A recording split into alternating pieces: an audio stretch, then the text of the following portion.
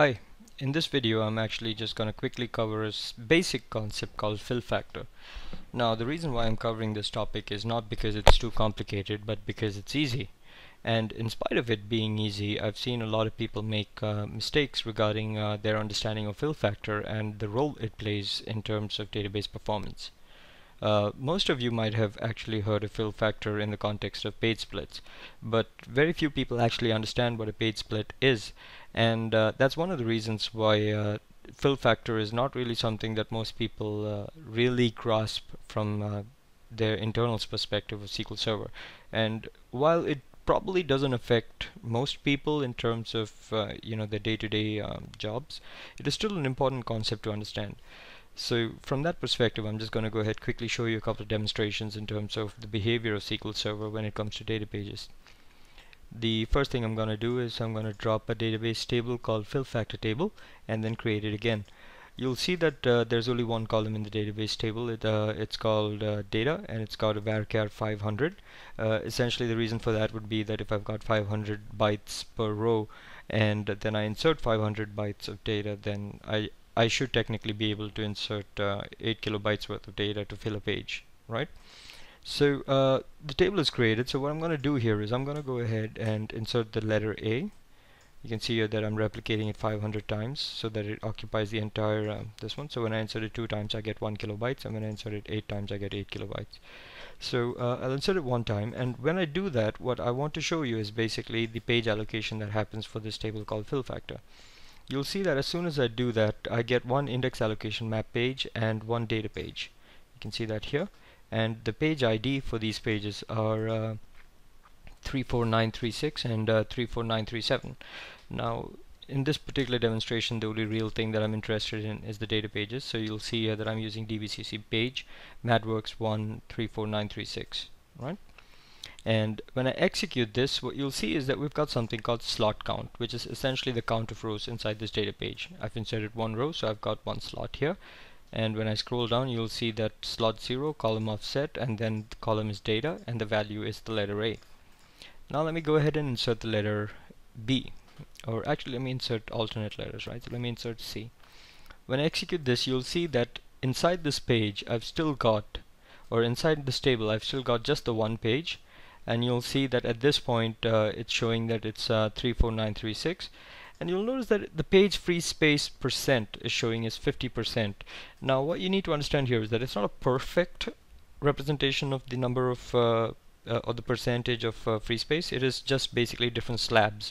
So when you see 50%, it doesn't necessarily mean that there's 400 kilobytes or 4 kilobytes worth of data inside the page. So now that we know that, let's go ahead and execute this again, and let's see if we have a slot count of 2. And there we go, we've got a slot count of 2. And if I scroll down, you'll see this is my first letter, or first record A, and then we've got my second record C. So let me just go ahead and insert a few more records here. So let me do this C, D, E, and then I'll put in G,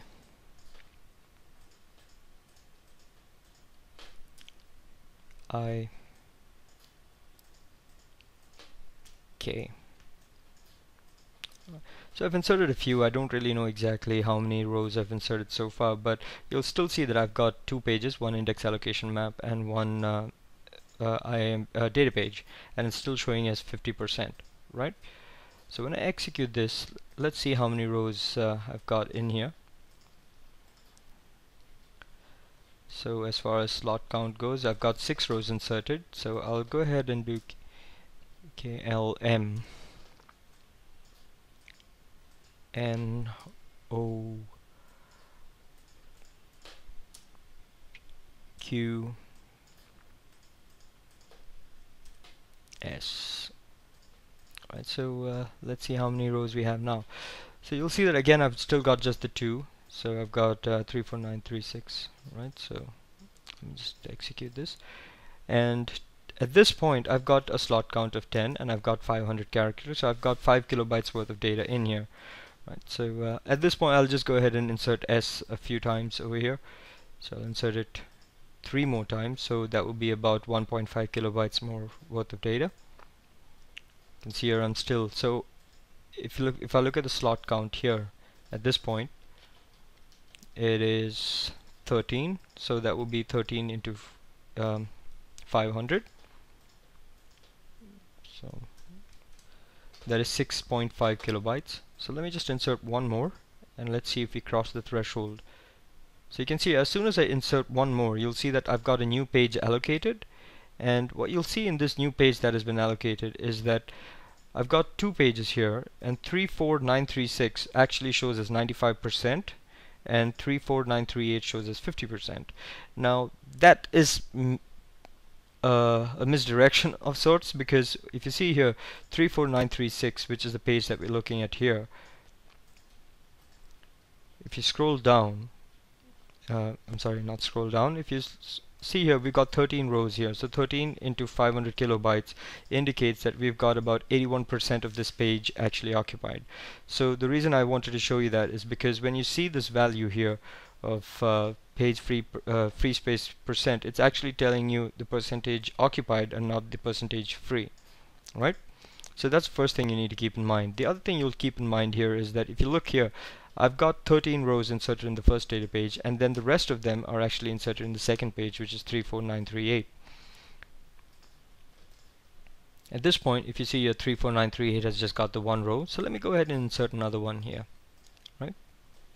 And when I execute this, you'll see that now 34938 has got a slot count of 2, and 34936, which was our original data page, will still contain its original 13, right? At this point, the next thing I want to do is I want to go ahead and show you the behavior of a clustered index and what happens when you go ahead and change the default of the fill factor. So in my particular case, what I'm going to do is that I'm going to go ahead, right click, and I'm going to create an index. So just let me refresh this. Yeah, and fill factor is here. I'm going to create a clustered index on this column.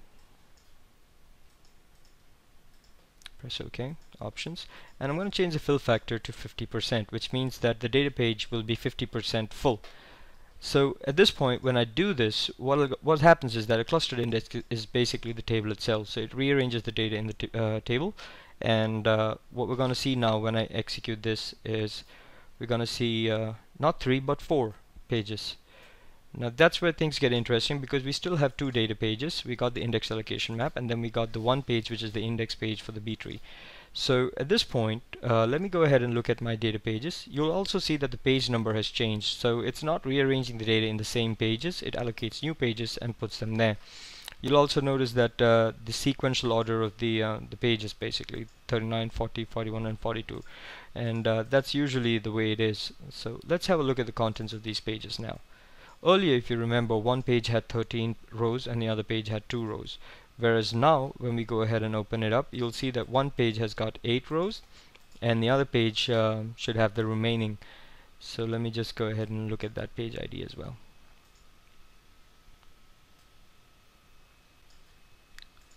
So that will be this one, which is the data page. And you'll see that here again the slot count is 7, so it's roughly balanced out between the two of them. So we've got 15 pages or 15 rows of data equally distributed between the two of them.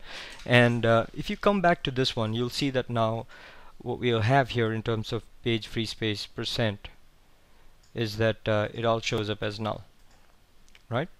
So the idea behind fill factor is to rearrange the data and make sure that there's enough free space inside that particular page. The advantage of doing something like that is when I go ahead now and insert the letter B 500 times, it's supposed to go into the first page, right? And there is actually enough space in the first page. So when I execute this, you'll see that we get the same data pages as before.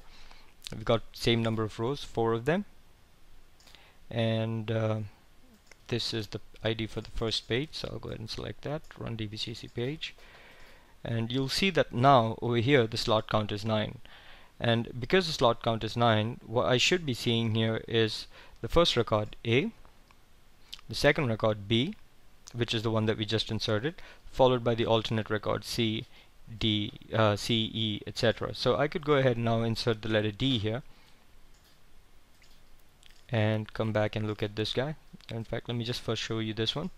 So still 4 of them. And I execute this. Okay, so now when I insert the letter D into the table, you'll see that what happens is that after inserting the letter D, when I do the data page, you'll see that it's inserted in the first page itself, which is 34939. Right, so here we've got a slot count of 9. Right. So what I'm going to do next is I'm going to keep inserting more data into this until it fills up, and then I want to show you what happens to the next page. Right. So we've inserted D, so let's insert E is already there, and let's insert F. Right. So I'll insert F, and I'll execute this. You can see here I've still got 4 of them, and I execute this. You'll see that my slot count is now 11. So it's not splitting the data at this point, so I'll go ahead E, F, G, H.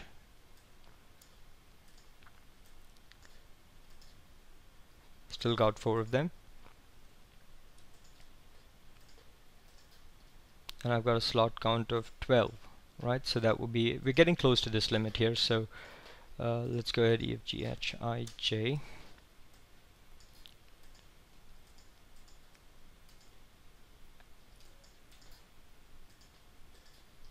Slot count of 13.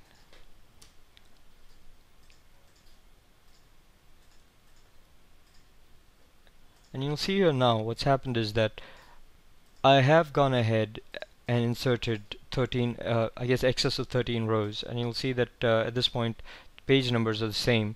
But let's look at the contents of the page now. So the last letter I inserted was the letter L. Let's see which page that letter went into.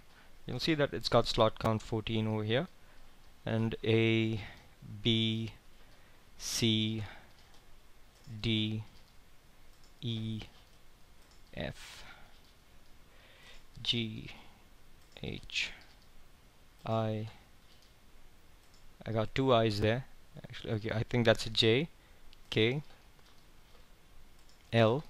So you'll see here that so far all the information I've typed in has gone into L, and then the O that you see here is not something that I inserted into the first page, but it's rearranged from when we did the clustered index with the fill factor. So L, M is the next one. So when I insert M, let's see what happens.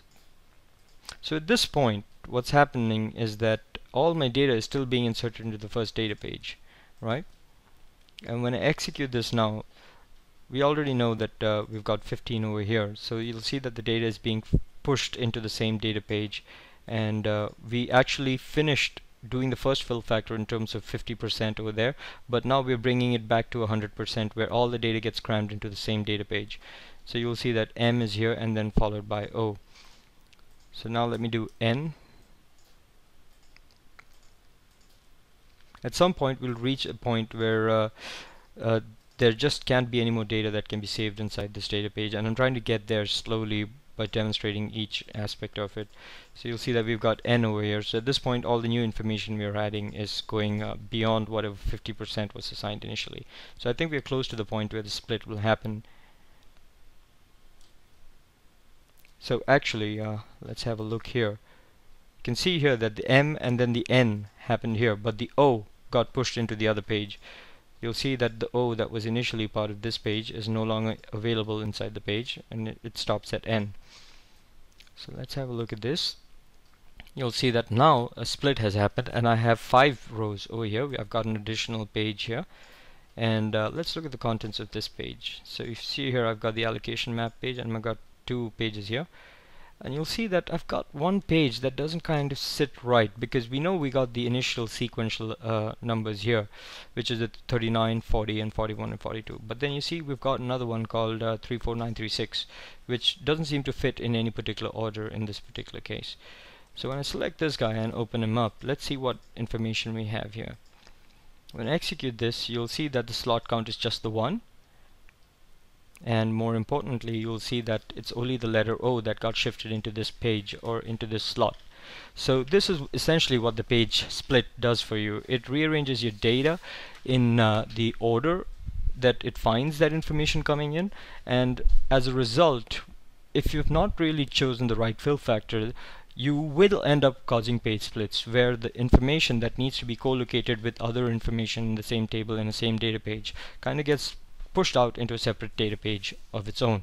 So you'll see that in this particular case, if I want all the alphabets from A to Z, I know that the second data page that I had initially has 50% free space in it, but the O doesn't go to that data page. Instead, it gets its own data page, and that's basically the point of splitting the page itself. The correction or the way to fix this is fairly simple. All you need to do is rebuild your clustered index, at which point the fill factor will come into play again. So in this case, what I'll do is I'll go ahead, go to properties over here, and I'll come to properties over here, and I'll change the fill factor from 50 to I'd say let's say about 80, right? Yeah. And once I've done that, when I check the indexes, you'll see that the fifth page has disappeared, and I'm back to my original 4 pages, and I've got the 2 data pages here. And again, the data gets rearranged or distributed so that we have an equal number of, or approximately equal number of rows in both data pages. So let's see what the slot count here is. It's 10 over here, and it'll be, I guess, roughly about 10 or slightly more maybe on the second one. And that's this one here.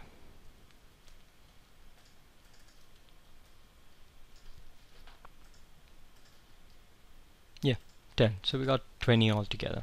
So this is the idea behind a page split. Obviously, if you do a lower fill factor, then what happens is that you have the ability, or you have more opportunity to insert data into the existing page.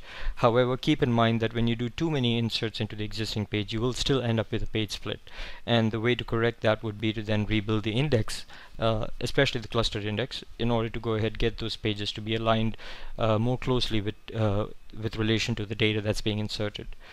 So yeah, that's basically it. So again, you'll obviously see some differences in terms of some advantages in terms of using fill factor. For example, if you use a fill factor of 100, then you end up using fewer data pages, which means that you reduce the size of the database.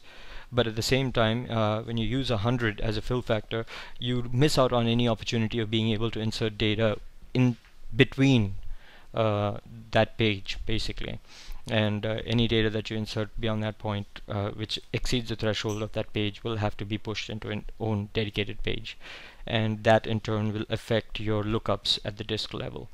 So I hope this has been interesting. The intention here was just to give you an idea about how fill factor works, and how it looks like in the internals, or in the data page, or in the disk itself. Thank you for watching, and I hope you enjoyed this video.